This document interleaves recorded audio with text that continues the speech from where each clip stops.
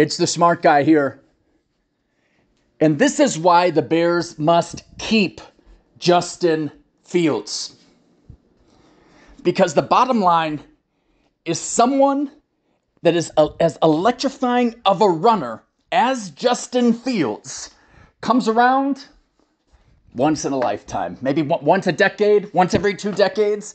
And the bottom line is, in their heart of hearts, the Bears' identity is as a rushing team.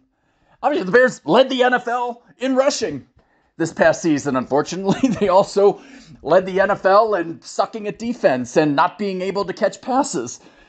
But the Bears want to be a running team. Justin Fields has shown toughness. He has shown that he will fight to the end. He played some games that he probably should not have because he was dinged up. And frankly, this Bears fan base has come around and loves Justin Fields. So you trade that number 1 pick. Looks like you could get 3 firsts, 4 firsts.